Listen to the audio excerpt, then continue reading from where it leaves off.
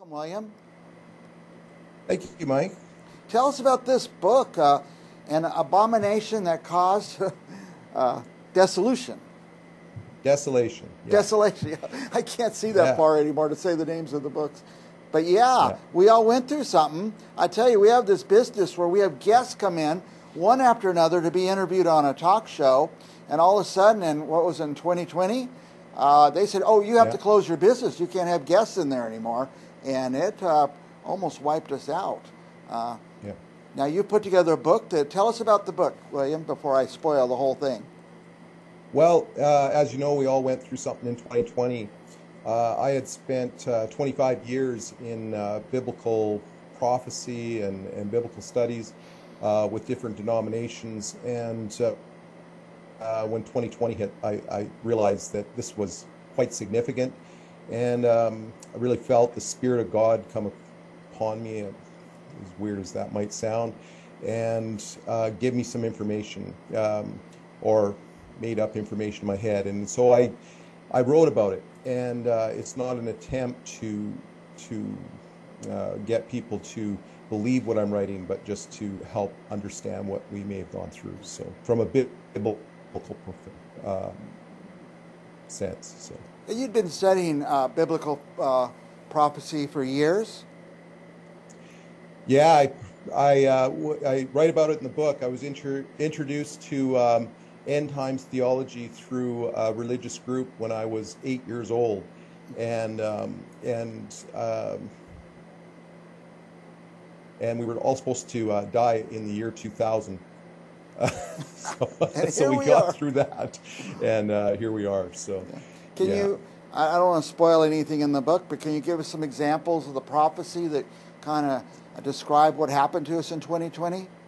Well, it comes from Daniel's prophecy in chapter 12. It says that when you see the abomination that causes desolation, unroll the scrolls and count 1,290 days.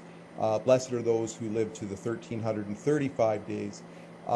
It's spiritual language, but so many denominations and so many theologians has attributed it to a physical appearance or a physical manifestation of Jesus Christ, whereas Jesus Christ said 2,000 plus years ago that it is finished. He is a fulfillment of all the prophets and the laws that were written about in the Old Testament, and he fulfilled that. So this is basically just my attempt to show how through history there have been many abominations that cause desolation, but that the abomination in COVID, if I'm allowed to say that, was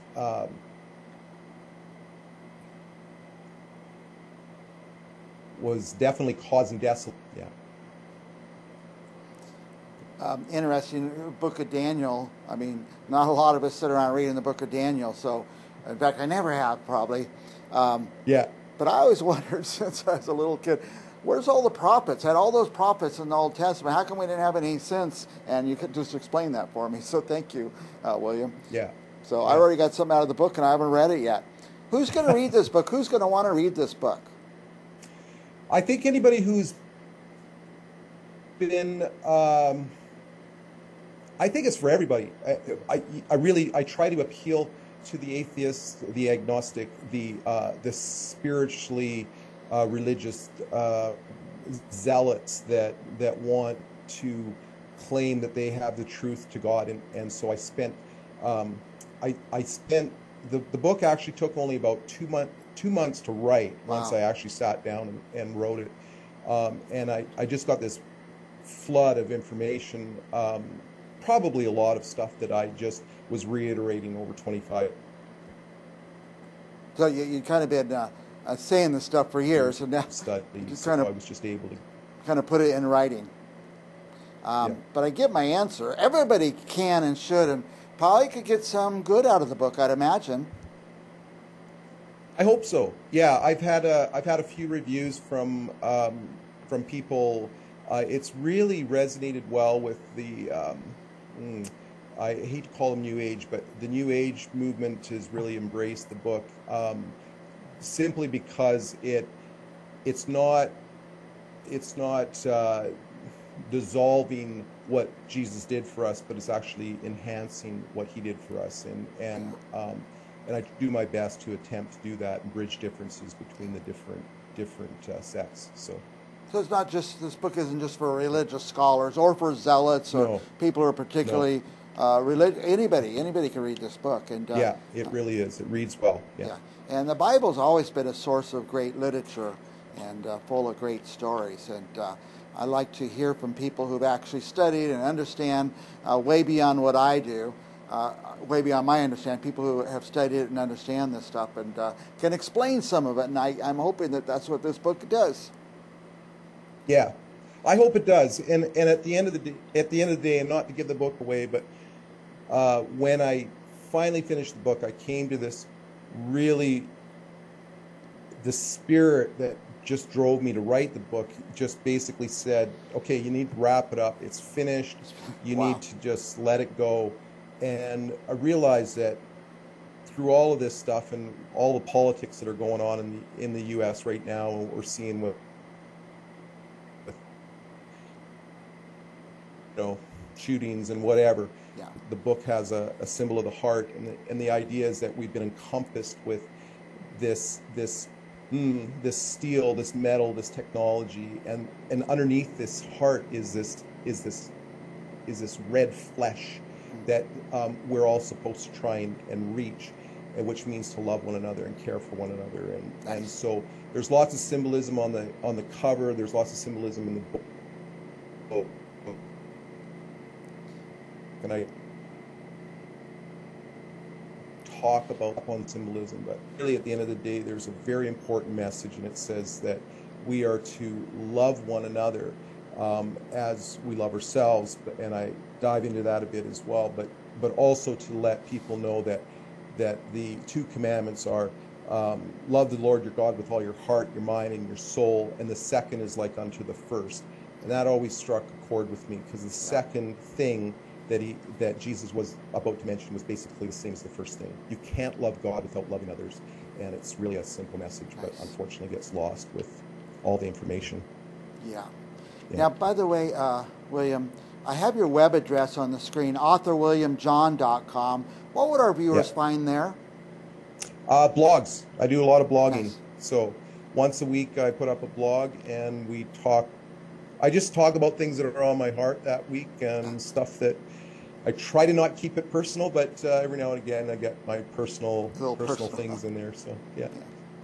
I don't know if you're prepared. Well, I'm going to put your book cover up again, because that's what we're here to pitch. You won't be able to buy this book, but I was going to say, man, a lot's happened this last 2 weeks in the news. And do you have any basis there in the prophecies and things you look at that something big going on out there, I'd imagine? Well, not to give anything away, I have a new book that I've penned, and it's called Coveting the Gods of Gold. At least I think that's what it's going to be settled with. It's out at the publisher right now for editing. I basically break down the rhetoric a bit. We are in a time of a great deception. I start the book with I start an abomination book with Matthew 24, which says that take heed that nobody deceives you. And so the media and all of the what I call the MSM, mainstream media, all the different platforms that we see, there is a definite how do I word it? Challenge to get at our heart, and to have us focused on men instead of God. Says that we'll be seekers of pleasure instead of seekers of God. So here we think that Trump is going to lead us out of, or Americans do. Up here we have Trudeau, but we think that somehow a governing body is going to lead us to a right heart, and it's not going to happen. Nope. And so the longer that we keep on the train of voting for somebody to take care of us, we're going to continue to keep going down this road. So nothing will change under Trump. If anything, I think it's going to cause a lot of chaos on the Democratic side. We've seen that in 2016, at least we did here in Canada, how the movement of of all the protests through the different protesting groups. Anyway. William, you do cut out a little bit here and there, but so I think we're going to continue to see this go on. Yeah, sorry. You do cut out a little here and there, but we're getting the message very clearly. A Canadian author, by the way, William John. Bill, we're just out of time, but any last thoughts, anything you want to say about the book, about you, or anything in the world you want to talk about? Well, I think it's just all about love, Mike, and if you find books that speak on that, whether it's fiction or nonfiction, go for it. Reading is still important, and we don't want to lose these platforms. But thank you so much for having me on.